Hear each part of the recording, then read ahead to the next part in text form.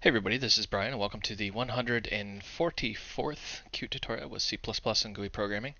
We're going to wrap up our image tutorials. We're going to play around with the aspect ratio and the fill mode as it is.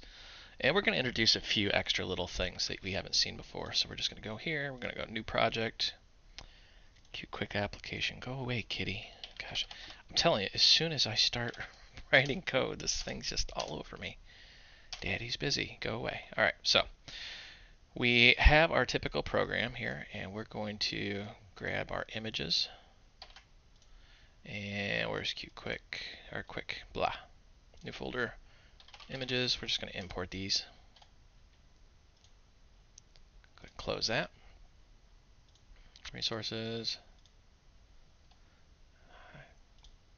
Damn you, mouse. Why have you betrayed me? Add prefix. Files. Nothing new here. I mean, we've done this before. Add existing files. And we'll go to quick 6. And I know I said no more dancing banana, but you know what? It's just a really cool image and I like it, so we're going to deal with it. Alright, so now we're going to import some controls here. We're going to say import.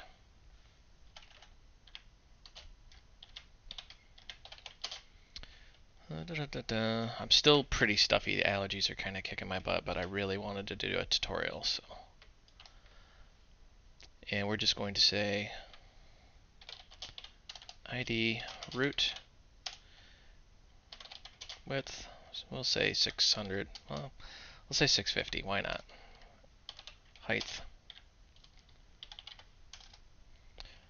Alright, so what we're going to do is we're going to introduce something new here called a column.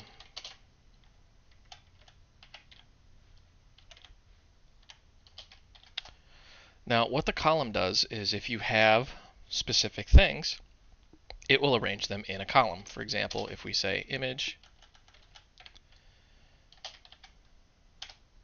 we'll say ID, we'll say 1, source, and we're just going to say files, images, and let's do Qt logo.png. We're going to throw just a couple images in here. Obviously, we have to change the ID here.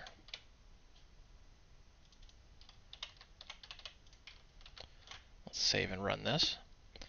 And you can see what a column does. If you have multiple items, it will automatically position them in a column.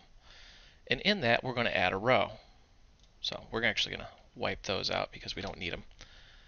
But we're going to say row. And the row, you guessed it, just adds things in a row. And we'll call this tools.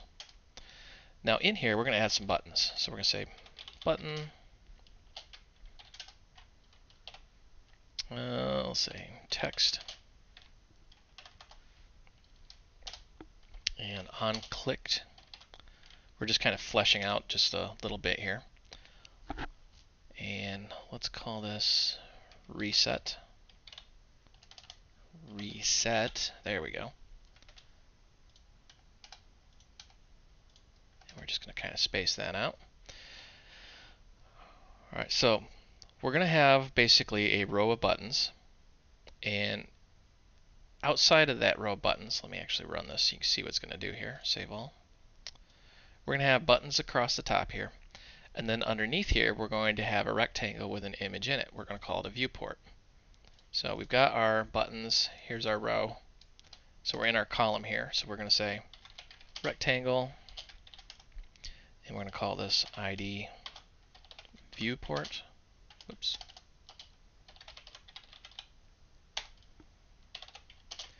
Width equal root.height.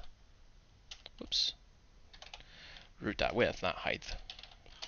Height equals root.height. There we go. And in this, we want to put animated image, because why not?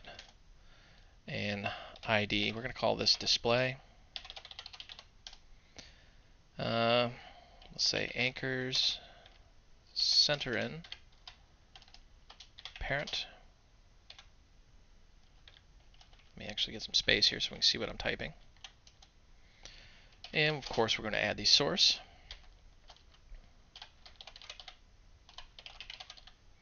And we'll add our dancing banana. Eventually, I will have to retire the dancing banana. Let's run this, see what it looks like, and sure enough. So we'll have our dancing banana here. We're going to have some buttons across the top.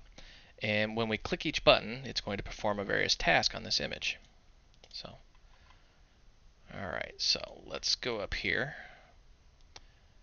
And we're going to say,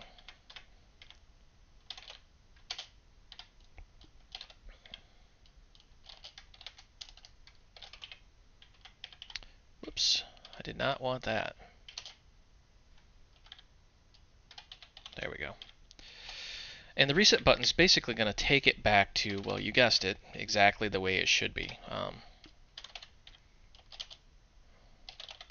It's going to be a little bit of typing on my part here. Source size, that's the actual size of the file itself, meaning, or not the file itself, the image in the file. So without any modifications, it's the original. And we're going to say display.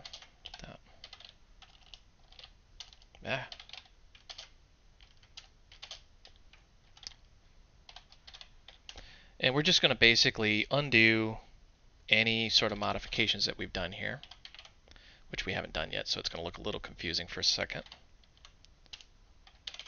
Center in, viewport.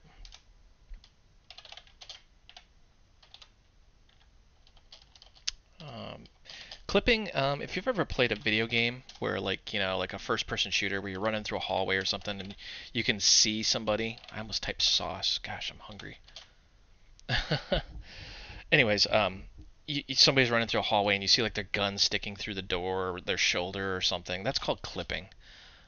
Clipping's a bad thing in video games, but we can actually work with it here.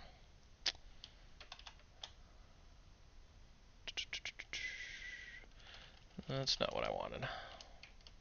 Lost track of what. See, I am hungry. Alright, so when we click reset, nothing happens because it's the way we want it to be, right? We're going to take this. Now we're going to make a couple new buttons here.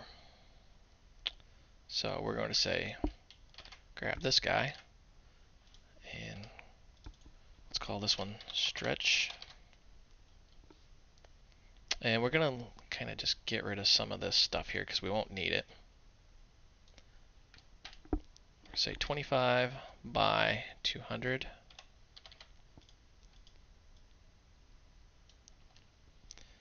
And let me just grab this because the majority of these are just going to need this.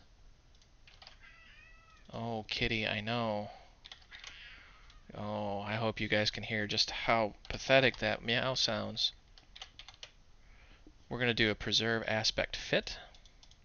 I'm just going to, through the magic of copy and paste, because I'm not going to type all that out.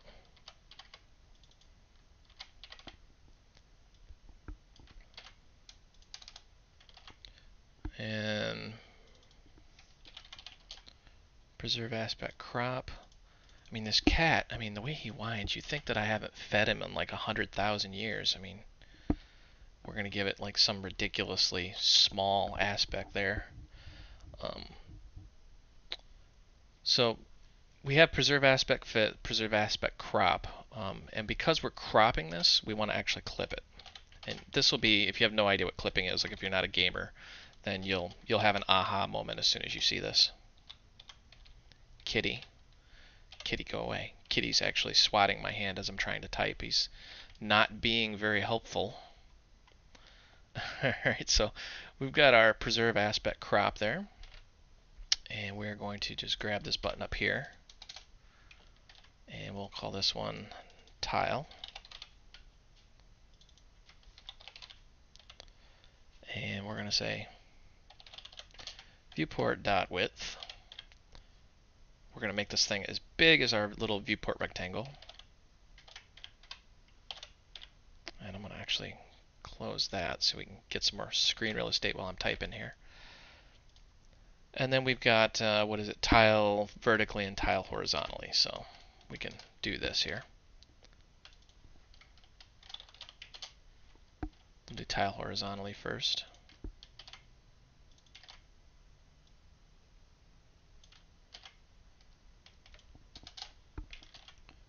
And now we'll do tile vertically. So fill mode really just determines how it fills. What happens in the background here when we run this? Hopefully I don't have any errors. Whew, that was a lot of typing. Not gonna lie, I'm getting sick of typing. Alright, what happens is Qt will actually draw a rectangle and then draw the image inside of it. So when we stretch this, you can see how we have just changed the aspect ratio of that. Now stretch is kind of the default. We'll reset that. If we go to aspect, preserve aspect fit, you see how it doesn't do much. There's like a minute change. It'll be much more apparent if we switch the graphic or if we actually just change those. So let's preserve aspect crop. That's the one with the clipping. That's what clipping does. Cuts it off. Tile. Wow, wouldn't that be an awesome like background wallpaper for your desktop? Now you notice how when you resize this, it doesn't actually do it because we haven't, made that a child of, etc., etc. So you'd have to re-click tile. And you can tile horizontally, and you can tile vertically. Reset that. And we're going to actually swap out this image here because I know some of you out there are probably sick of the dancing banana. And then some of these effects may be a little more apparent. We have our cute logo. And we're going to just move that out here. Stretch that. You can see what it does. Stretch is actually the default. So if you load an image and you set the width and height and it looks kind of messed up like that, you need to actually do the preserve aspect fit. You see how I've changed the size and it's maintained the aspect ratio. Now you notice, I don't know if the video is picking up this choppiness around the edges. Whenever you're working with graphics, you never really want to scale up, meaning you don't want to make them bigger. You want to make them smaller. A picture is basically just a bunch of bits and a bunch of bytes, right? So when you make it bigger, the computer has to guess what's in there, and as you can see by this kind of choppiness, it doesn't always guess correctly and it looks kind of ragged. Now there's some other tricks you can do, like anti-aliasing and things like that, which will make it look a little better, but rule of thumb, never go bigger, always go smaller. For example, if we go to reset, you see how it looks much, much better. Preserve aspect crop, you can see it's doing the clipping. Tile, tile horizontal, tile vertical.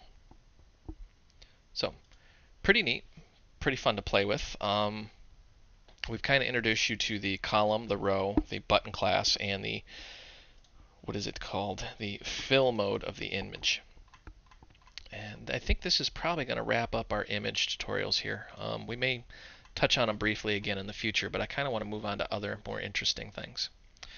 Well, that's it for this tutorial. Short, quick, easy one. You can download the source for this and all the other ones under tutorials and Qt. And they will be way in the back. And before I forget, because my friends are always harping on me to advertise, if you're looking for other programmers, like if you have questions and things like that, join the Void Realms Facebook group. There's like 450 plus of us out in there. And we just help each other out. All different languages, down from assembly to Java, C++, and Qt, and ASP, and .NET, and pretty much every language, and admittedly some languages I've never even heard of. So that's it. Thanks for watching.